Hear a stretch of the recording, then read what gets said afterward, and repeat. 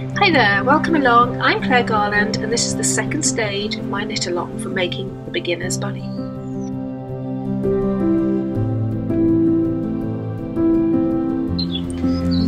Okay, so you have the knitted bunny head and now you want to make the ears, attach the eyes and join the seams that become the nose and the back of the head.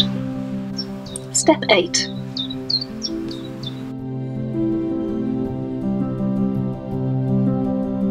We're going to join the nose seam. Fold a cast on edge, this was the edge from the very beginning of the pattern, in half. Right side, knit side together, or reverse side, purl side out. Then match your chin markers together. These were the first markers you placed. Mine were pink ones if you remember.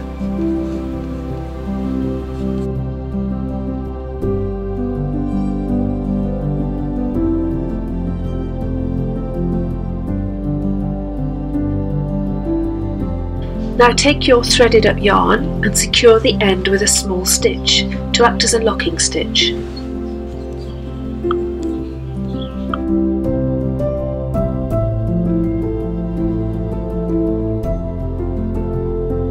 Carefully make small stitches along the edge, taking the needle down for each stitch behind the end of the previous stitch. Make sure you are sewing in a straight line, as close to the edge as possible. It might sound obvious, but it's very easy to pick up stitches that are further away from the edge than you think. You want the sewing to be as invisible as possible.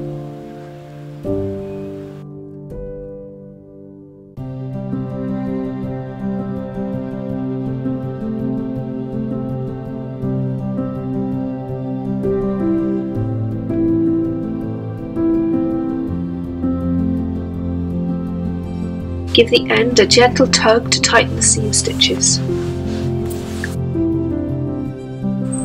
And now join across the seam, which will become the nose.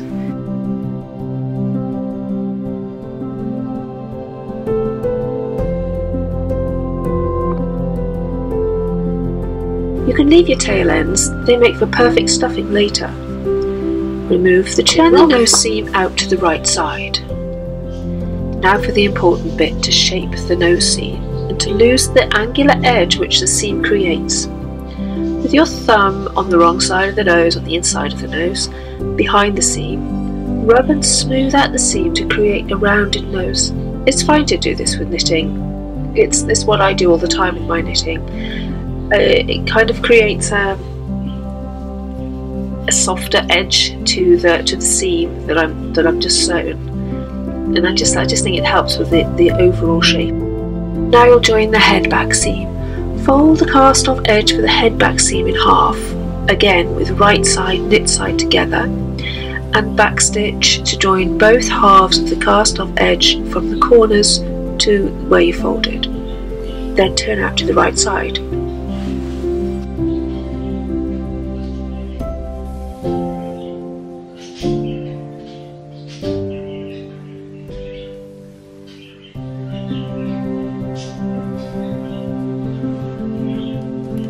And smooth out that seam again. You can carry on smoothing out and reshaping when you've stuffed the head as well.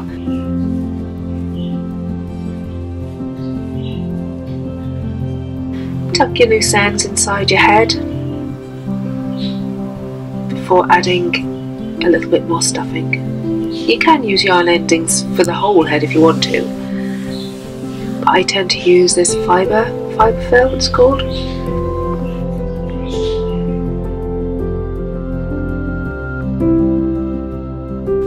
And more fussing and shaping.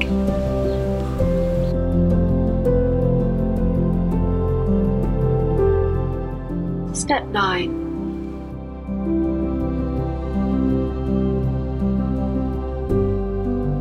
If you are choosing to use toy eyes, insert and secure the eyes in place at each side of the head. The eyes I use are resin or plastic ones which come with either a metal or plastic push-on washer style back. They're called safety toy eyes but are not recommended for very young children because of the choking hazard, in which case you could embroider eyes instead maybe. For that I'd recommend sewing straight lines around a centre point, similar to the spokes on a bicycle wheel, only more closer together. Could also add a little white highlight to the eye edge too for extra detail.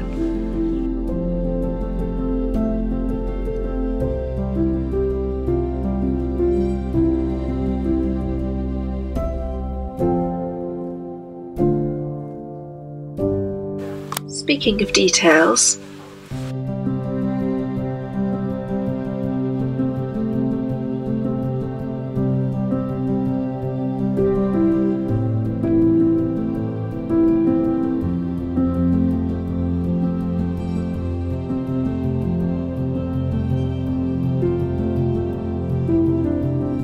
and squish.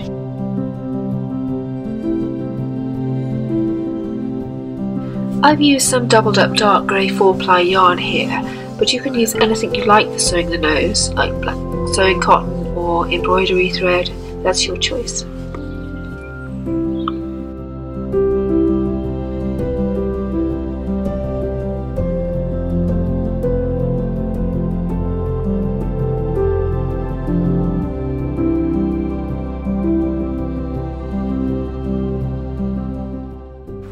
Step 10. Now we are going to make the ears with the help of my children. In the written pattern I suggested making the ears after the body, but for the purposes of this video we're making them before the body. But it doesn't really matter, it's up to you. So after casting on 8 stitches, you'll work some stocking stitch rows. That is a knit row, followed by a purl row, then a knit row, etc. until you have completed all 8 rows as written in the pattern.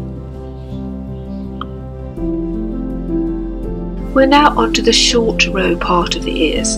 The abbreviation for this is W with a plus sign, T and either K or P, which means wrap and turn and either knit or purl. And this is how you work these shaping rows.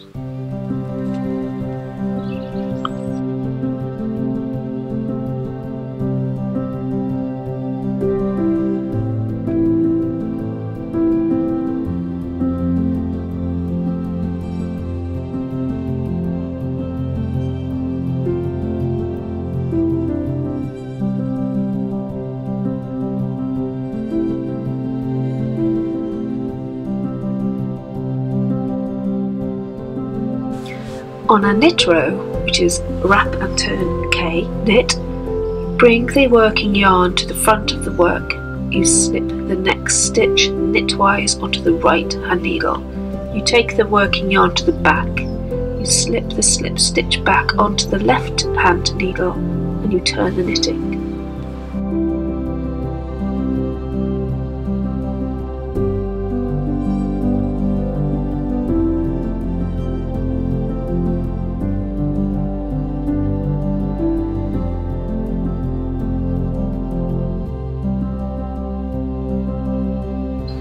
So on a purl row, you work up to where it says wrap and turn P. You take the working yarn to the back of the work. You slip the next stitch purlwise onto the right hand needle.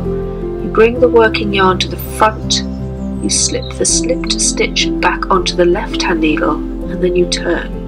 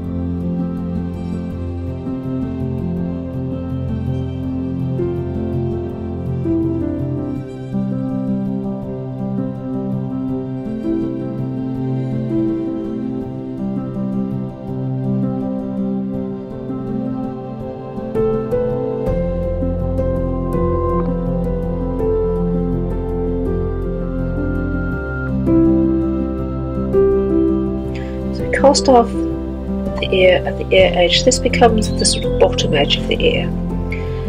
So when you've cast it off, you'll cut your yarn and weave the tail end all along one side of the ear, just to make that sort of edge really neat.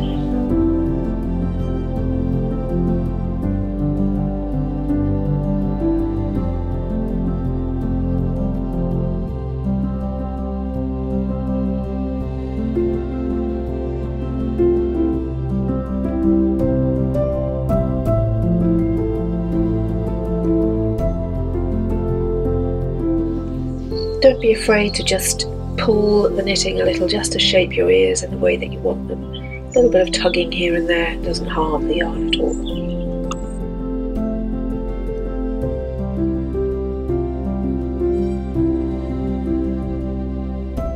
Almost come to the end of the finishing of the head of the bunny. So you've just got to join your ears to your head. So you'll fold your ear in half across the cast on edge. Okay, and then you want to join that sort of folded edge onto the side of the head. It's up to you whether you want the lop eared or whether you want ears that sort of stick up. So you just go over the stitches, join it to the side of the head, and as neatly as you can. If you'll notice that the fold of the ear actually lies towards the back of the head, with the open ends towards the front.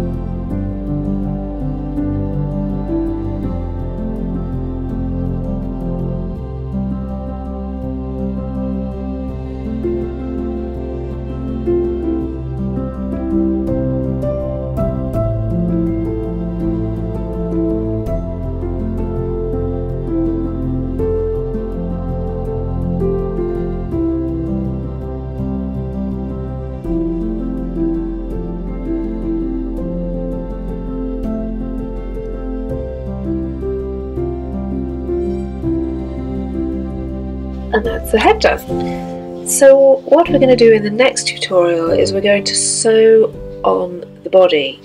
We actually attach it onto the head directly by working what is known as pick-up stitches between those markers, so hopefully you've still got your markers in place. And yeah, that's the next stage, so I look forward to seeing you then.